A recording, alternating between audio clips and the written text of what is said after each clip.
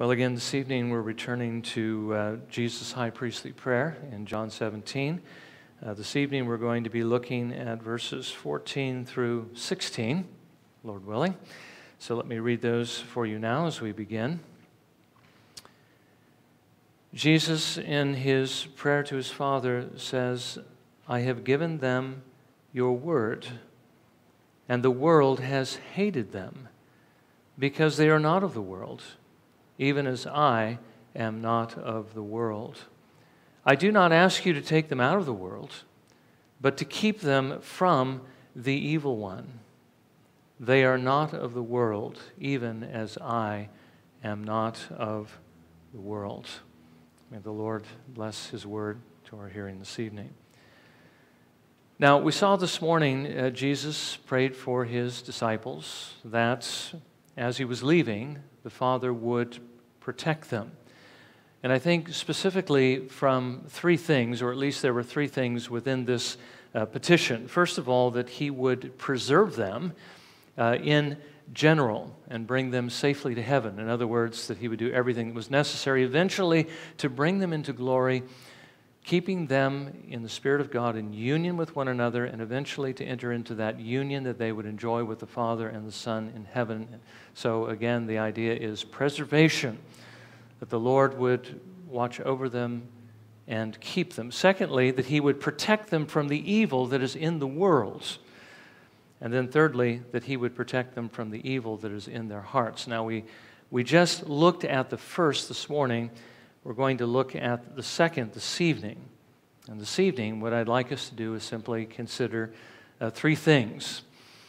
First of all, again, from this text, we see the mission that Jesus gave to his disciples and he has given to us. Jesus has sent us into the world. We see, secondly, the danger that the world will hate us. And then thirdly, the solution, which is not removal from the world, but rather refuge in God.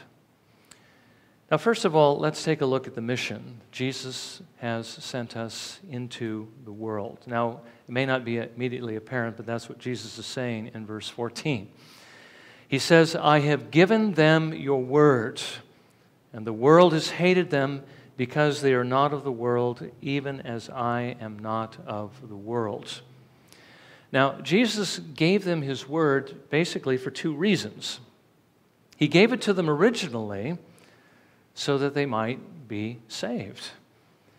Now, it's interesting with regard to the disciples because they were already a part of the Old Testament church. And many of them may already have been regenerated, may have already been converted when the Lord Jesus Christ first called them to be his disciples. In other words, they were Old Testament saints. For instance, Peter and John and Philip and Andrew believed what God said in his word, and they were looking for the Messiah. And when Jesus actually had found them, and of course, since they were already his people, they may have already experienced something of that transformation that would cause them to be estranged from their neighbors, at least in some degree. I mean, it happens in all circles, doesn't it? When you see somebody who's really zealous for the truth, it tends to be convicting, and that's going to be something we're going to look at that is going to be even more pronounced in the difference between us as believers and the world. But it's also true that there was at least one person that Jesus called that wasn't converted until he called him, and that was Matthew, the tax collector. But one thing we know for certain, once he did call them, they were all alienated from their neighbors.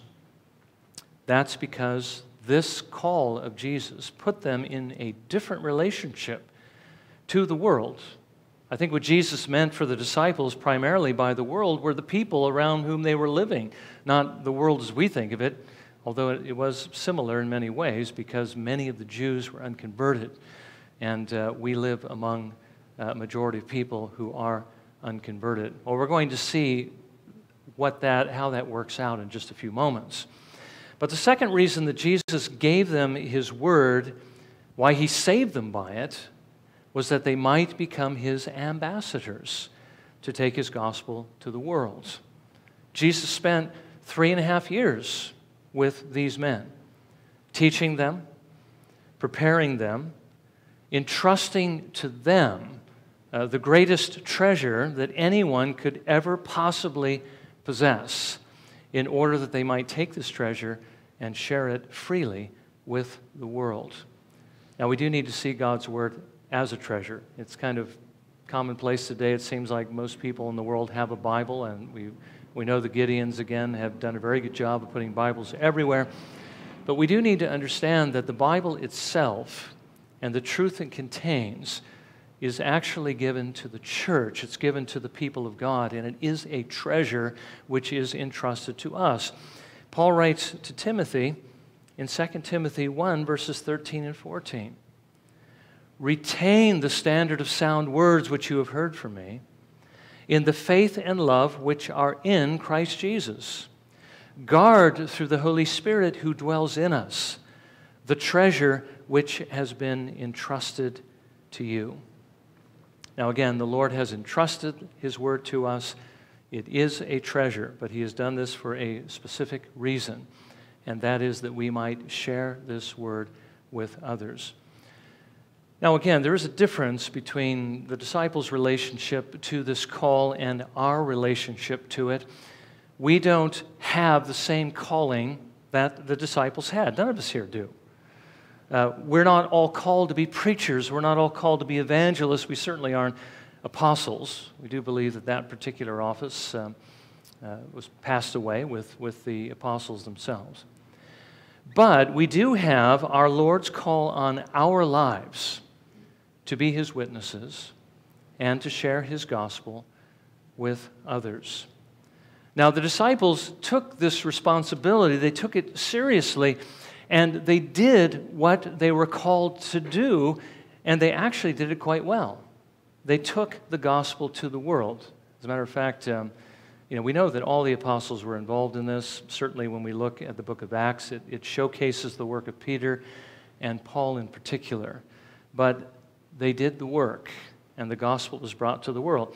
Now, in God's mercy, that which began in Jerusalem, that which began in Israel, that gospel which basically had its birth there through the work of the disciples and those who came after them, in God's mercy eventually came to us, and by His grace we were saved by it.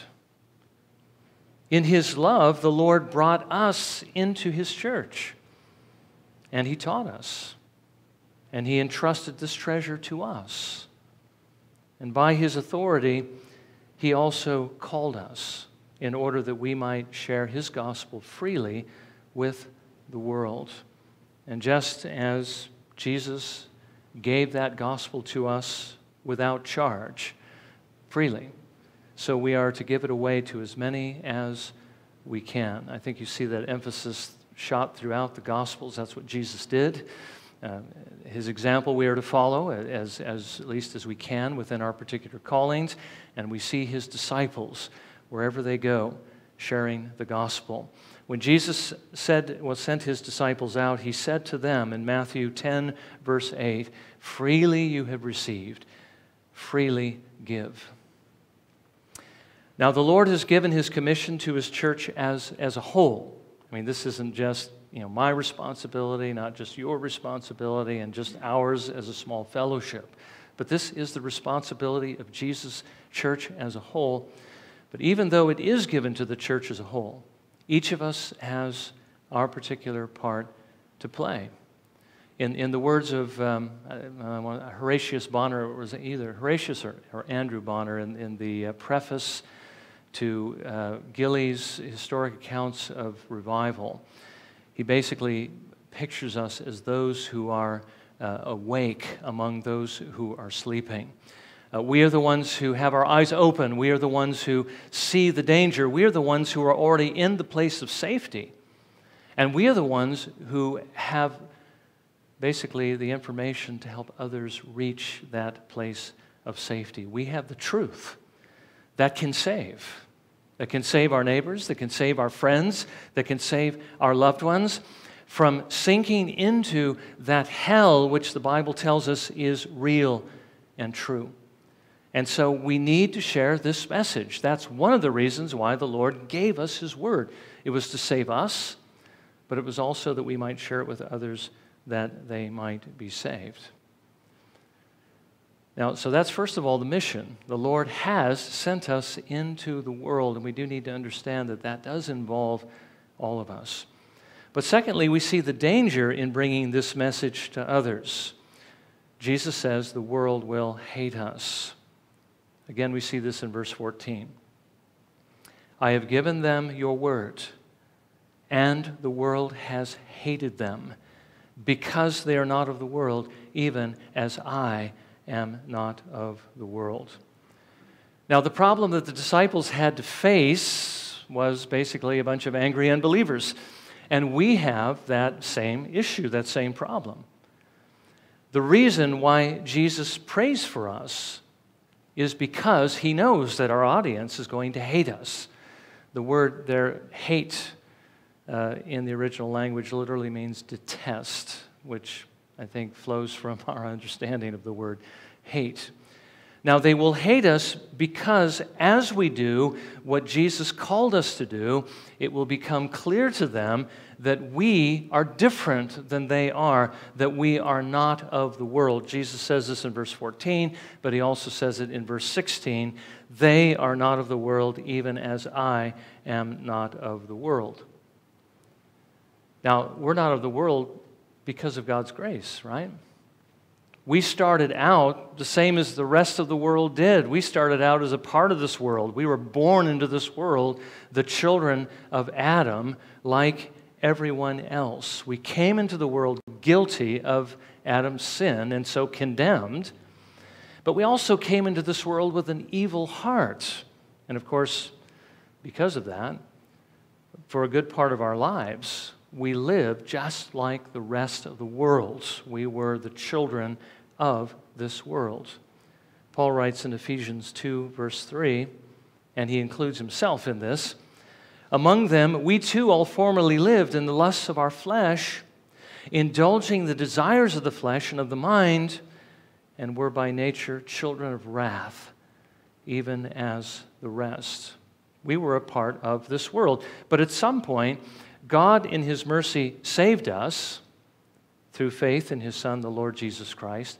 He took us out of the world, not in a physical sense, but in a real spiritual sense, and brought us into His kingdom.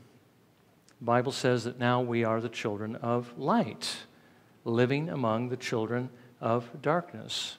We are no longer of this world, even though we are in this world. We are no longer of this world, even as Jesus is not of this world. Now we belong to the kingdom of which He is king. And of course, that means there are certain changes that have taken place in our lives. We no longer want to do what the world does, but we want to do what the Lord would have us to do. We want to be like Jesus.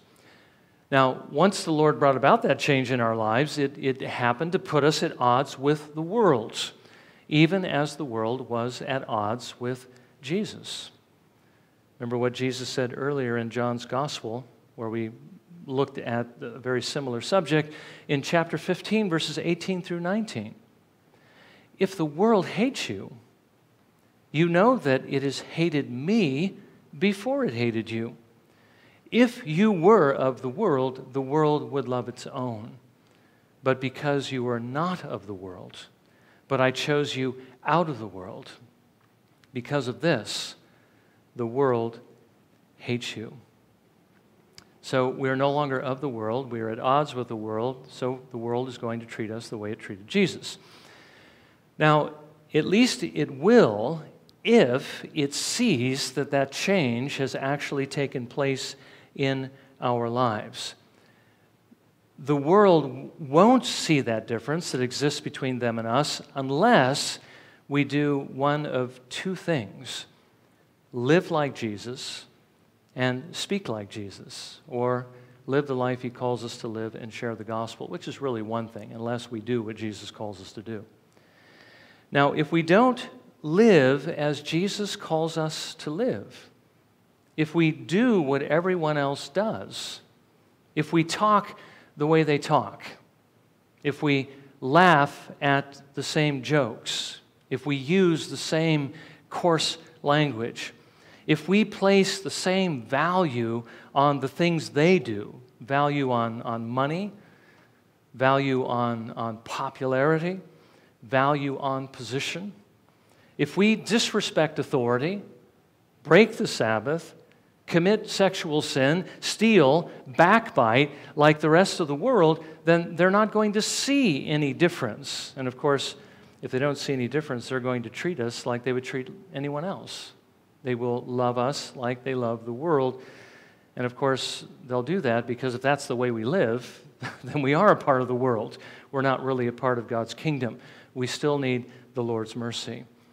But if we show that we're different, if we stand out, if we live the way that the Lord calls us to live by letting our light shine in such a way that they may see our good works and glorify our Father who is in heaven, if we begin to do what Jesus would do if He were in our situation, then they will see that we're not the same, and they won't like us. As a matter of fact, they will even hate us, particularly if what we're doing happens to rebuke them for something that they're doing that is wrong. Jesus tells us in John 3:20 that those who are in the dark hate the light, and when the light shines from us, they're going to hate us. You know how it is when you're around other people and they're doing something you don't think it's right, and so you basically distance yourself and you're not going to do it. They immediately begin to accuse you of being holier than they are. They begin to hate you because you're different, but particularly because you're wanting to do what's right, and they don't want to do what's right. The darkness hates the light. So that's one way that they will recognize us and begin to hate us, is when we stand out by living a different kind of life. Now, the other way that they're going to know that we're different is by the message that we bring to them. The message of faith in the Lord Jesus Christ and repentance from sin. Now, they're particularly going to hate us for this, and this is, I think, one of the main reasons why we tend to hesitate in sharing the gospel with others, is because, and also of living the kind of life Christ calls us to live in front of others, is because no one enjoys being hated by others. I do want you to understand, and I'm speaking to myself as well, we don't have any other options. Jesus does not give us any other options. We must do these things. We must live the life He calls us to live. We must share this gospel that He has given to us. We have a command from Jesus to do this very thing. He says in Mark 16, verse 15, "Go into all the world and preach the gospel to all creation." And again, we may not necessarily as individuals be called to do this. This is a work given to the church, but we do need to do it where we are. We have His Spirit in our hearts that moves us, that compels us to obey the Lord Jesus Christ because we love Him and because we know that what He is calling us to do is the right thing to do.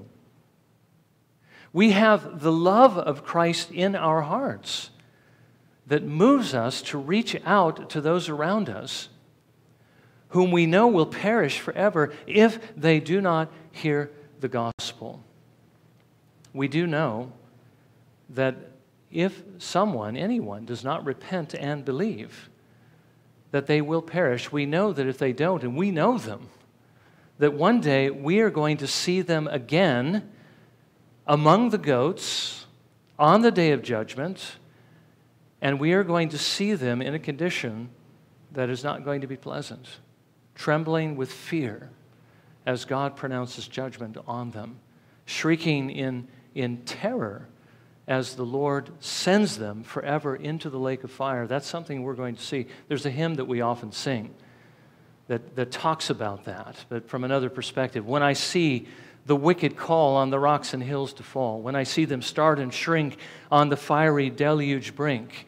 In other words, when I see them about to be cast into the lake of fire. And that's something that we will see. for trusting in the Lord Jesus Christ. And we'll see people we know that are going to end up in that lake. He says, then, Lord, will I fully know, not till then, how much I owe. You see, we know that that's going to happen. And we know that there's something that we can do about it, not then it's too late, but there's something we can do about it now, and only now.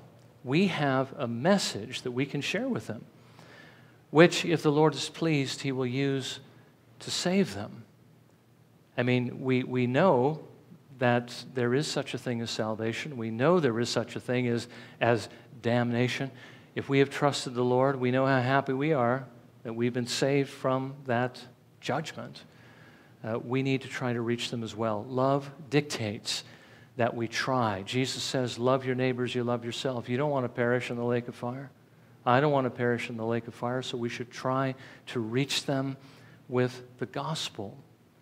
Now, they're not necessarily going to love us for telling them the truth. They might actually hate us for it, but it's the only way that they can be saved. You can't just love them into the kingdom of heaven with good deeds. You know, they're not just going to look at you and say, oh, now I understand the gospel. You need to tell them the message, and it's really quite simple. Believe on the Lord Jesus Christ, and you shall be saved. So again, we see the mission. The Lord has given us His word that we might share it with others. We see the danger, the difficulty we have to face. The world's going to hate us for doing it. But finally, we see the Lord's solution to the world's hatred, to our particular dilemma, to the fears we might have in reaching out to others. And the solution is not removal. The solution is refuge. The solution is protection in this world, that we stay here, but the Lord protect us. Jesus prays in verse 15, I do not ask you to take them out of the world, but to keep them from the evil one. Now, Jesus could have asked the Father, Lord, take these who have trusted in me now to heaven.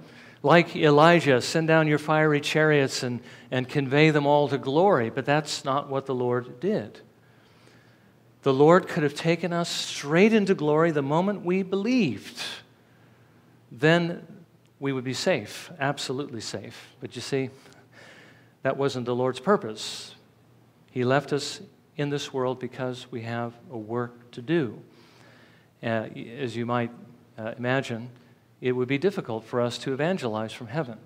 We have to be here in this world among the people that the Lord has called us to reach. God has determined that the gospel would be the means to save, and He has also determined that those who are saved by the gospel would be those who would share that gospel with others. So the answer then to the world's hatred is not that the Lord would remove us out of the world, but rather that He would protect us from the world, from the evil that is in this world. Jesus prays that the Father would do so. Now remember, this morning we already saw that He prayed that the Lord might preserve us and bring us to heaven at last. And that really incorporates everything that we're going to see as He unpacks this.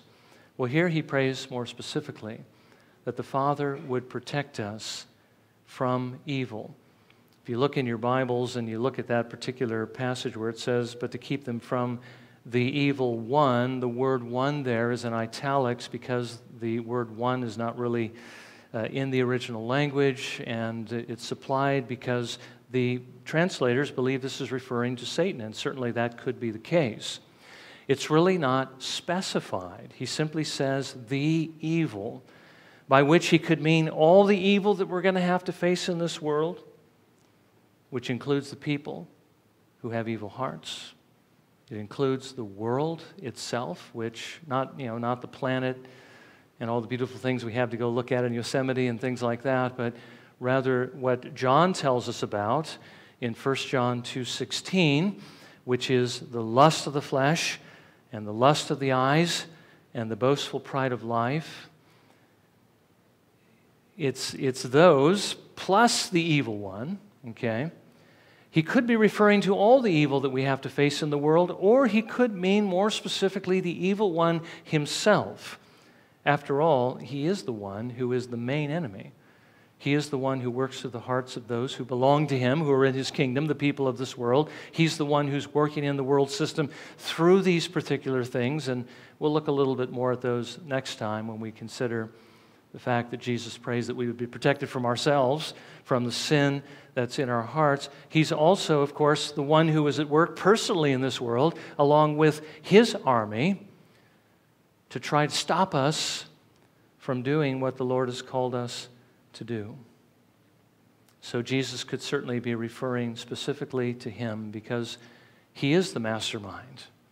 And actually, He does a pretty good job of intimidating the church. So what are we to do in the face of all this evil as Jesus sends us out to bring the gospel to a people that are going to be antagonistic, are going to be resistant to this message?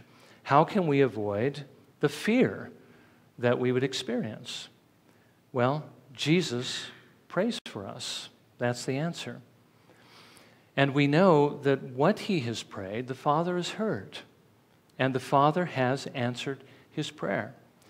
Now, if that is true, if Jesus really has prayed for us and the Father has heard His prayer, and the Father is going to do what He has asked, why should we still be afraid of the evil if we have the Father protecting us from that evil? Well, the answer is we shouldn't be afraid. Instead, we should have the attitude of the psalmist who writes in Psalm 118, verses 6 through 9, "The Lord is for me. I will not fear. What can man do to me? The Lord is for me among those who help me. Therefore, I will look with satisfaction on those who hate me. It is better to take refuge in the Lord than to trust in man. It is better to take refuge in the Lord than to trust in princes." Now, if we can just learn to do this, if we can just learn to trust in the Lord, if we can just simply look to Him by faith and know that He is our refuge, and that He's not going to let any evil ultimately harm us, we really don't need to be afraid of anything. But you see, that's exactly why Jesus prayed for us, so that no matter what the evil one would do, through all the means that are at His disposal, through the people of this world and through all the things that are in this world, and even if He should confront us personally or one of His demons, He would not be able to harm us. He would not be able to stop us. Jesus, remember, is praying this prayer because after He leaves, the disciples have a job to do. And He knows they're going to have to face these things, and He knows they need this kind of encouragement, and they need to find the strength and the courage to be able to do it. Jesus is going to provide it. He's going to provide it through this prayer. Remember, He prayed these words in their hearing so that His joy would be made full in them, so that they would know He's praying for them, so that they would know that He has made provision for them. That is one way. The other way is by giving us the Spirit of power, which, again, is a part of what Jesus is praying for here. The Spirit of God, who was going to be the other comforter and the one who would come and give them the strength they needed to do this. So let's also be encouraged by this prayer, because this prayer was not just for them. This prayer is also for us. Let's trust Jesus. Let's believe that His Father will provide this gracious protection. Let's be reminded that He has given us His Holy Spirit to give us this courage. It is there, and we can appropriate it. And we need to, because it's the only way we're going to be able to find the courage we need to get the gospel out to those whose lives depend on it. It's the only way we're going to be able to overcome our fears and actually reach out to them. So may the Lord give us the grace to do that. Let's bow in a moment of prayer, and let's pray that God would grant us that grace.